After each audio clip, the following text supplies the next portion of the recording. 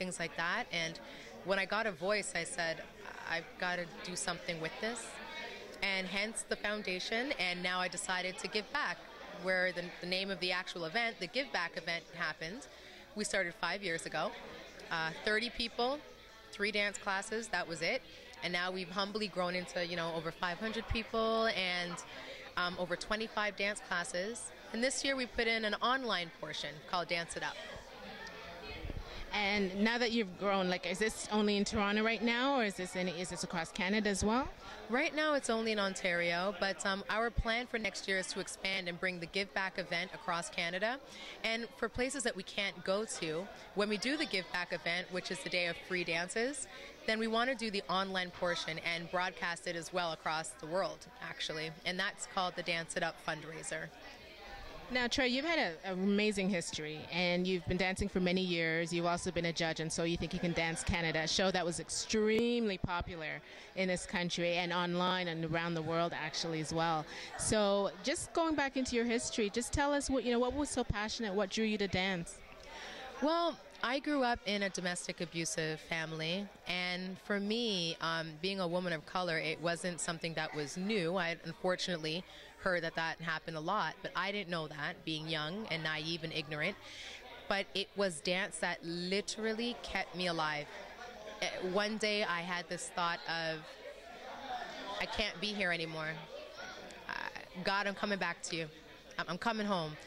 And I said, if I'm meant to do anything, let me stay here. And God said, no, you're going to stay.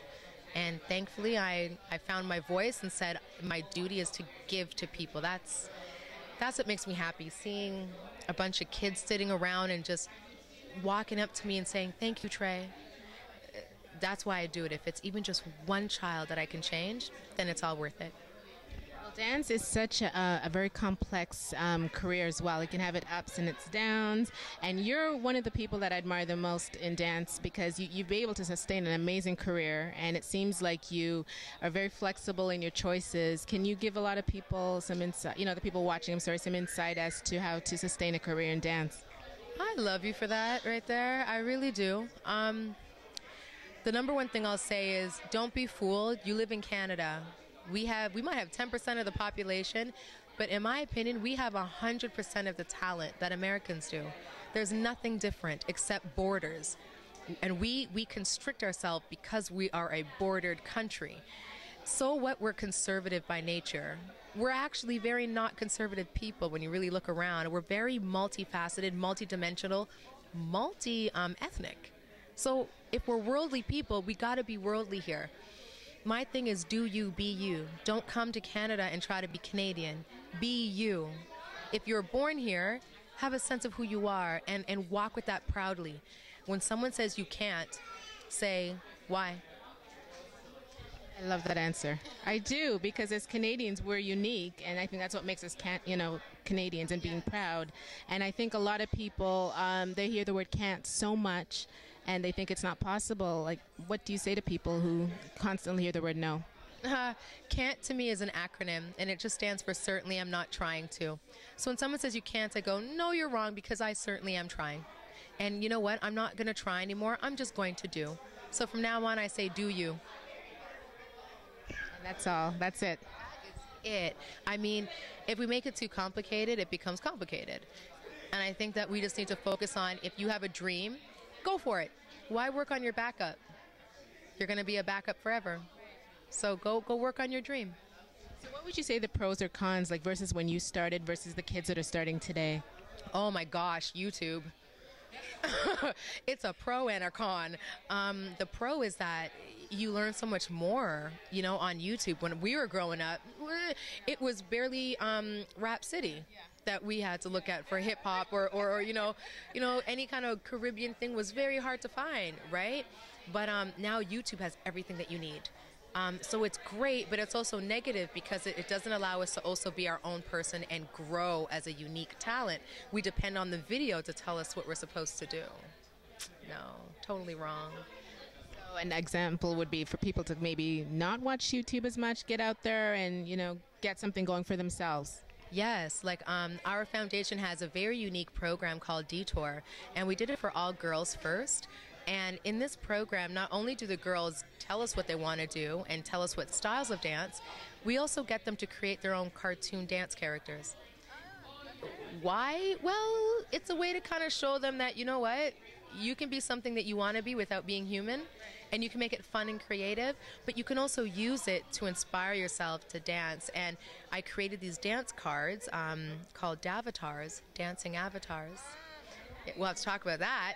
And it's the cartoon characters that they create is inspired by the Davatars, because every Davatar is a different character and in a different urban move, and it just all ethnicities, white, black, Asian, brown, everything, and fully clothed, but funky, fresh. So that's what I wanted to inspire, that you can be anything you want to be, regardless of your size or your creed or your look or your sexual background. Just keep dreaming and you will achieve. That sounds beautiful. I love that. And you said the program's for girls. Is it also for boys as well who are interested in getting into dance? Well, we're looking for more funding so that we can bring it to all boys. We started in Parkdale with all girls. High success rate. We had 11 out of 15 girls continue the program for 12 weeks, which is a great rate. Over 75% of them stayed with us. And we're hoping to bring it across Canada now, so we're looking for funding. And if you guys can, visit www.treyfoundation.org and hit us up on Twitter at TreyFoundation1 and we'll give you more information. And you're also on Facebook as well? You know it, yes. So you can find me at Trey Armstrong on Facebook, and also my dance studio, A New Day, is also on Facebook. So check us out. We can keep going, actually. He'll edit it. But did you want to also talk about New Day and explain, for people watching in Toronto and maybe outside of Toronto as well who are interested in getting involved? Please. So the dance studio that I opened up in 2011, last year, a few months ago, it's called A New Day. And A New Day stands for A New Dance Academy for the entertainment industry. So it's all about love and community and making dance more than just dance. It can be a business. So I think a lot of Caribbean parents think that dance doesn't make any money. I can speak from experience. Yes, they do, especially in the arts. Mm-hmm. And it's totally wrong. Maybe in Canada we don't get as much, but you know what? You can make it. You just have to know how to hustle. You got to be business-minded. You can't just be a creative entity here. And you got to know what doors to push and how to create an opportunity. And that's what we do at our studio. We teach our kids dance technique, dance style, but also how to be a business entity. I'm glad you brought that up, actually, because business is the key in whether it's music or acting and, of course, dance. Do you find, are you encouraging students to maybe travel abroad? There's a lot outside of Canada as well, and they can just kind of take, use their talent here and show the world, but also come back here as well and show Canada what they've learned as well. Absolutely. I mean, we do promote people to, hone your skills here, and you have to travel to get to know what the world is like. You need worldly experience, but so you can't afford it. No problem. You can still hone your skills here because we can bring the world to you. But you gotta want it. You've gotta call it to yourself. So you gotta try really hard, blood, sweat, and tears here, and the world will come to you. And then if it can't, you'll find a way to get out there. And we just ask you, come back home, share what you find with the people here. That's all. Trey, there's so much more I want to ask you too about the well, actually, you're also an actress as well, too, right? Did you want to, are you working on anything at the moment or that you want to share with everyone? Right now, I'm actually on hiatus from the acting, only because I want to focus more on directing now. And, creative and artistic direction, and hopefully even, direct my own video. I think I've got a great eye, so that's where I'm going right now. I mean, I still love to act. And, if any opportunities come up, I definitely look at them seriously. But you are definitely thinking of directing a video for your dance, for New Day? For A New Day, and also a few little other ventures out there. So we'll see what pops up. Are there any other projects that you're working on? You're so multifaceted and multi-talented. Any other projects you have coming up? Yes, working on sleeping in my bed. Yes, that's what it is. I'm tired. But, I'll keep going for the world. I will. If it tires me out to my last bone, I'll do it. Well, you did say you were starting a new project in October for Dance It Up?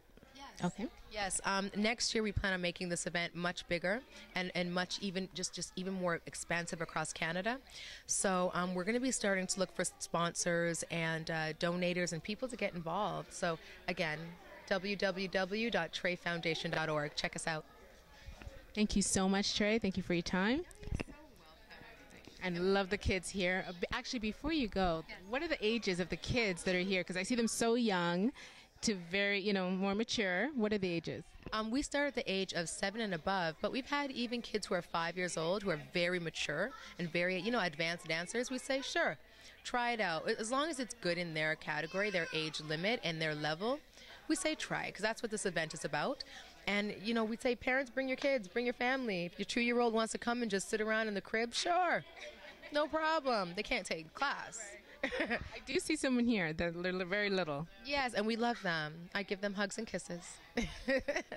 Thank you very much, Trey. Good evening. I'm here at the Tropicana Community Services 19th Annual Caribbean Gala. I'm here with one of the award recipients, Dr. G. Raymond Chang. Nice to have you here. Great to be here. That's good. So actually, I have to say up front, I'm a little nervous. You're quite distinguished in the community. I'm just Ray Chang. No need to be nervous. All right, you'll find that I am who I am. Thank you. How do you feel about receiving the award tonight? Well, it's obviously humbling. Tropicana Community Services does, a fantastic job. I was introduced to them some years ago. There's a young Guyanese person that works for me, right? And he introduced me to Tropicana, I guess about 15 years ago. Right? They do a phenomenal job. And there are a lot of people watching Dr. Chang, and they want to follow in your footsteps. And I'm just going to be asking the question, how did you get to be so successful? Luck. I was very lucky. And I can go back a few generations, going back to Jamaica when my grandfather came to Jamaica. He was helped along the way. My father was helped along the way. I was helped along the way. Right? And that's why I try to help. And yeah, as you know, things come back. And you're rewarded in many ways.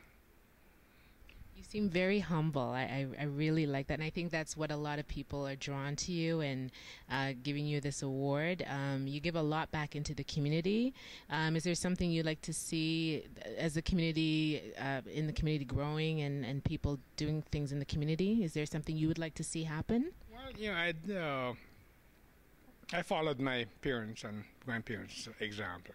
They always gave back because they always remembered that they were helped along the way in more ways than one, right? And I'd recommend everybody, and there are lots of us, and I know your market, there are a lot of new Canadians. In fact, as you know, the majority of the new, within the Greater Toronto area, more than 55% of us are new Canadians, right? And I recommend everybody, to go out and step out of your comfort zone, right, and meet all of the other new Canadians. We're all in the same boat. And guess what? We all have the same objectives, right, to make Canada, and we are a better place. And we're all new Canadians. And this year is actually Jamaica's 50th anniversary of independence. And you as a proud Jamaican, how does that make you feel? Well, it's great. Jamaica has advanced in a lot of ways, but it has not advanced in a lot of other ways, and it's unfortunate. But notwithstanding, keep on trying. I guess the main thing I'd do is suggest to them to focus on